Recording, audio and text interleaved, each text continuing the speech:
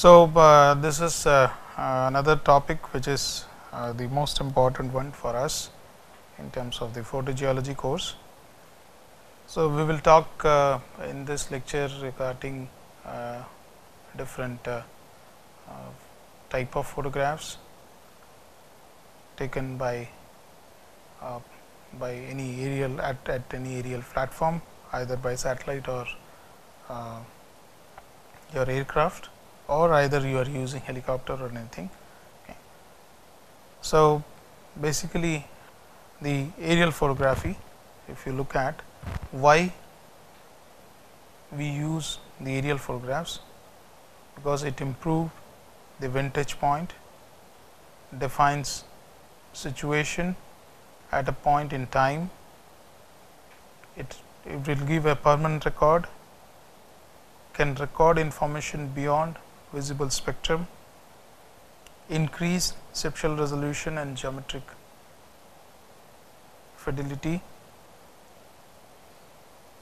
Why use of aerial photograph instead of satellite images? Here you have an ability to choose your own dates when you want to fly. Otherwise, in terms of if you are taking the satellite data, whenever the satellite will move over that area, only that data you will be able to collect. But here you can decide your own time and date when you want to fly and where you want to fly exactly. So, this is an important part why we use aerial photos more and why it is useful as compared to the satellite data.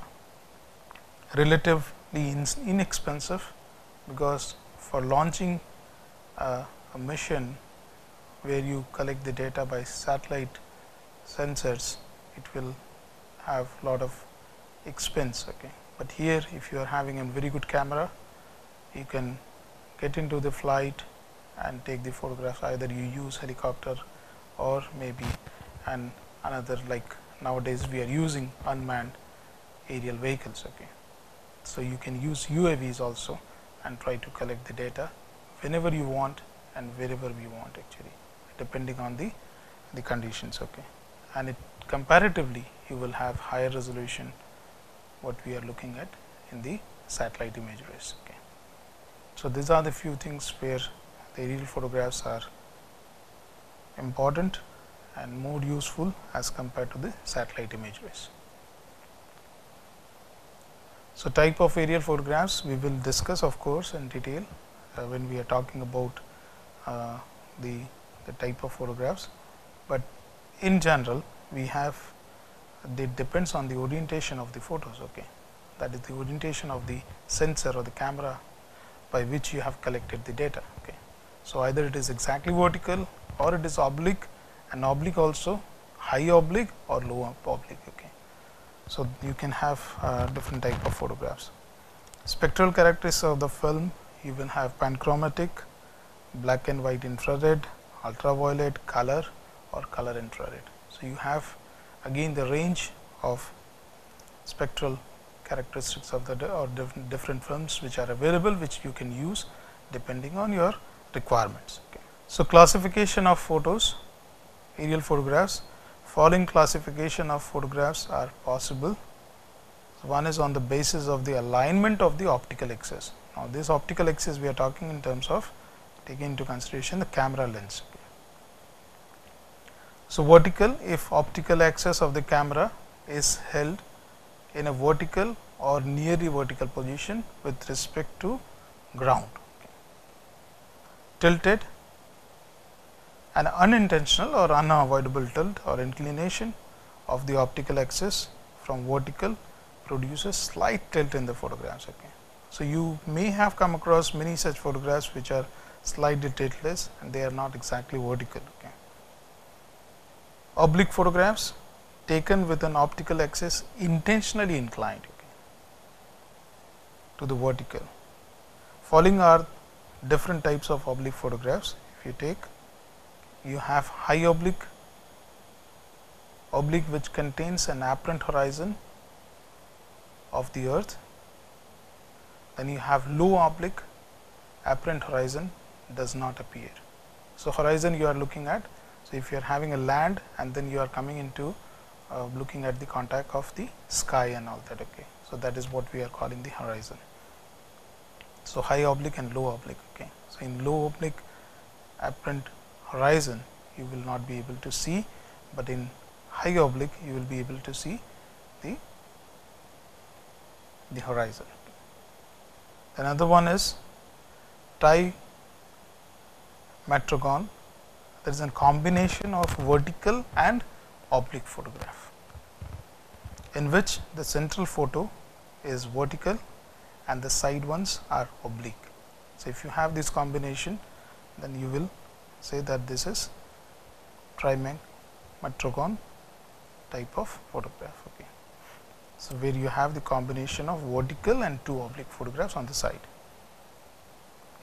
Convergent is a pair of low oblique photographs taken in sequence along a line of light in such a manner that both the photographs cover essentially the same area with their axis tilted at a fixed inclination from the vertical in position of that direction. Okay. So, these are the type of photographs. So, if you look at this one, the sketches, which explains to some extent that how the vertical will be. So, you are having with respect to your optical here, you have the completely vertical photographs you are taking here. Okay. So, it vertical with respect to your ground here, whereas here slightly oblique. Okay. So, this camera is oblique to the ground here, highly oblique, more tilt. Okay. And this which you see is your plane of the lens. Okay.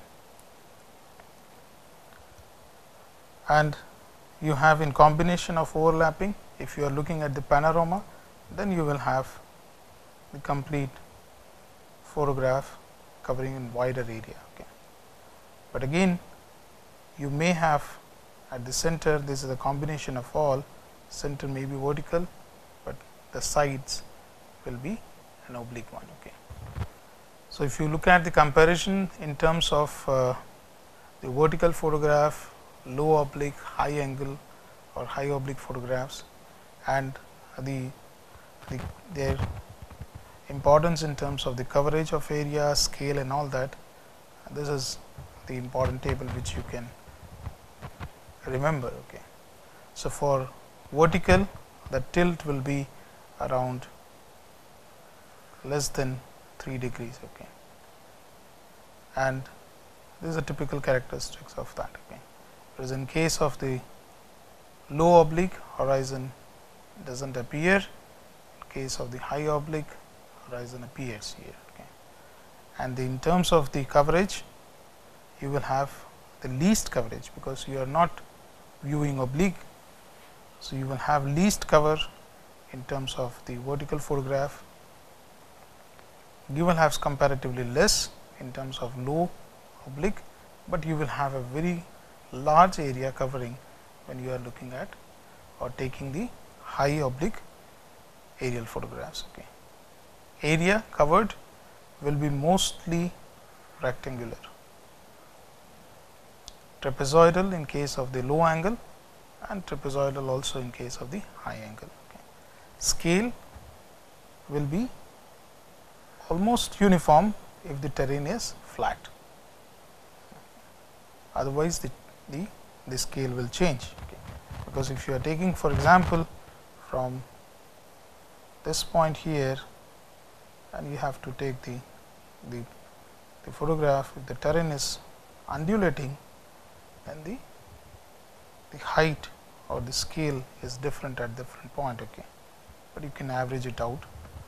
If you are having a flat terrain, then the photograph will have very uniform scale. Okay. In case of low angle or low oblique photographs, it decreases from the foreground to the background. Okay. So, if you are having in camera here and if you are looking at for example, this area here, then you will have a different here scale, whereas if you are viewing this one, it will be different. So, in foreground decreases, okay, the scale decreases from the foreground to background. Okay. Similarly, is in the case of decreases from the foreground to background. Difference with maps will be least, because maps usually have a very uniform scale. So, it will have a least difference with the available maps. This will have less, but this will have greater, because again if you are viewing from here,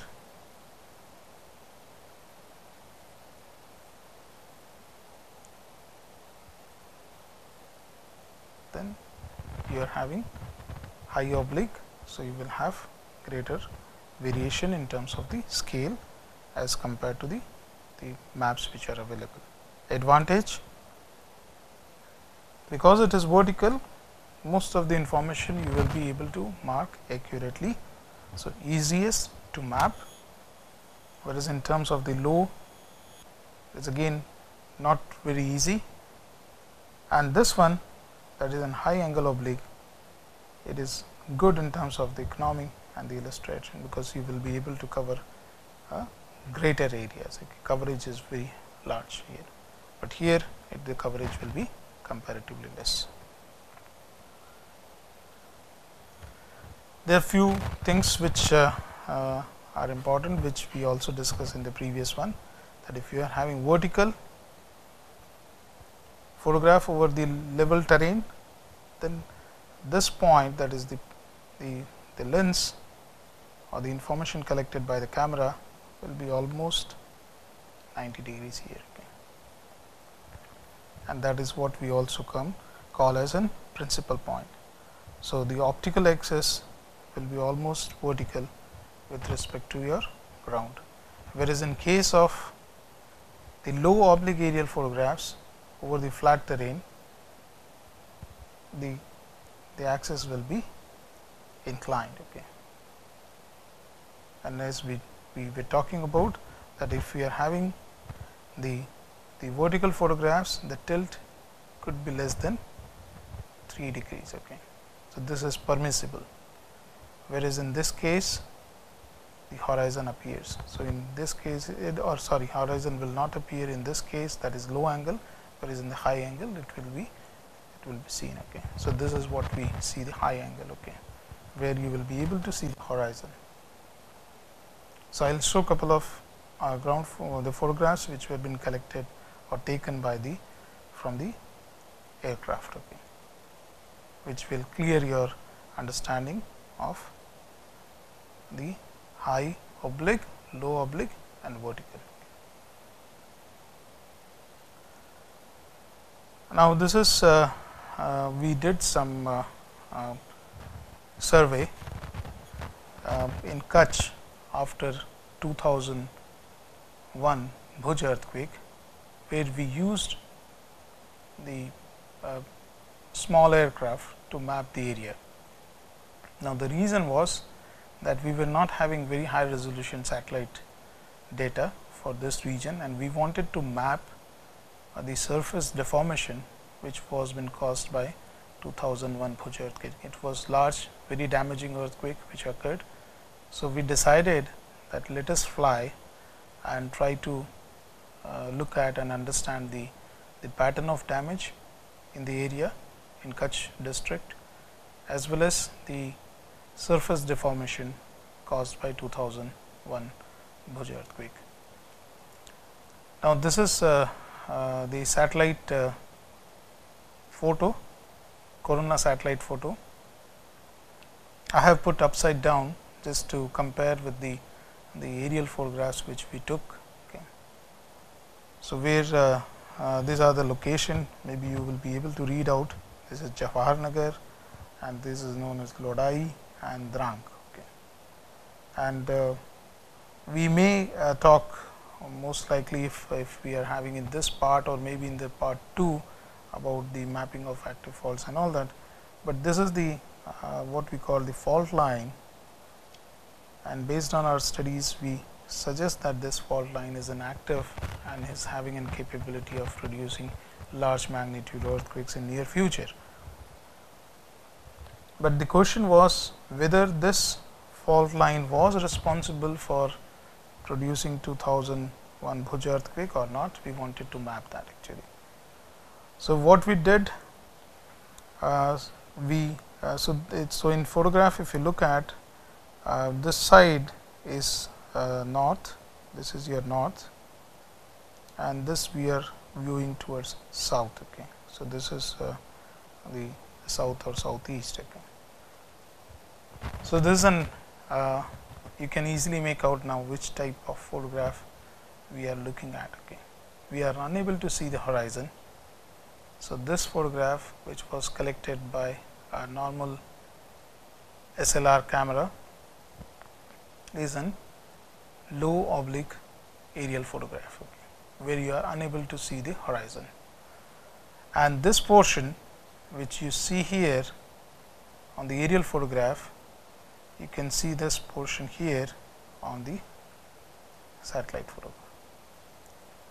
These two lines here, if you look at, these are the two lines which have been seen here. This is the ridge lines here. Okay. So, this you can compare. So, we flew like this in this direction, viewing the terrain over like this. Okay. So, this was an low oblique aerial photo. Another one. Now, here this is slightly high angle or high oblique aerial photograph, because you are able to see the horizon here. So, you can see the horizon.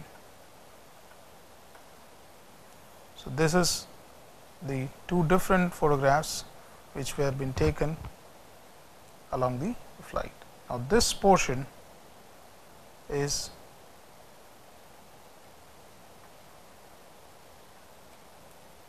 over here.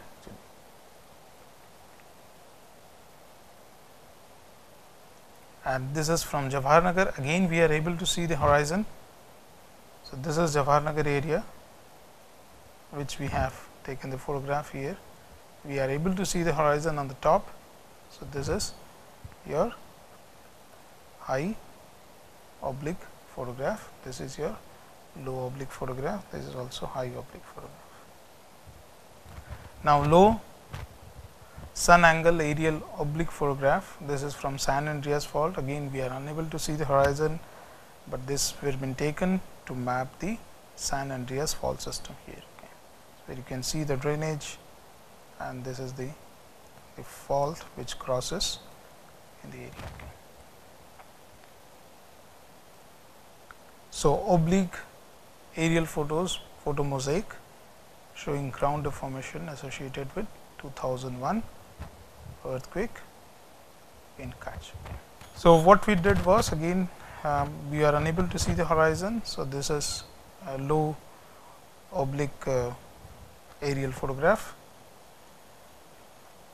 and since we took the photographs quickly, keeping in mind that we may use this for to view this area or the terrain in 3 dimension, that is we can have the stereographic vision, because there is an overlap here. If you see this part is having the overlap, as well as it can help us in mosaicing the complete terrain or the mosaicing the photographs to have an bird eye view of the terrain we are interested in. Okay. So, what we did was, this was, as I told, that the aerial photography you can go anytime and do it depending on what is the purpose, what you want to map. Okay. So, we flew, we did not wait for the satellite information to come or the satellite data. We flew, we collected the information, and then we did the ground truthing. So, that helped us in reducing our time, because we knew that which area was showing extensive deformation. So, we went directly to that area and did our field mapping. So, the box which has been shown here in the red, I will show a couple of ground photographs now. Okay. So, close up of that here, if you see, there is again and close up shot. So, what we did to do this is that after we were able to identify from air that this area is showing extensive deformation or prominent deformation, we asked the pilot to reduce the height, okay, and we flew at the lower elevation. So, this is again another advantage if you are flying and taking the information or collecting the information by the aircraft. Okay. So, we took very close photographs, we reduced the flying height. Okay. Similarly, here this is the ground photograph of this deformation line here, another one, this one is the another deformation line which we identified from the aerial photograph and did the field investigations. Okay. So, this reduced our time and we were able to pick up the exact correct areas, okay, or the points which we are interested to map. Okay. So, this is aerial photo, this is the ground photograph of the same. Okay.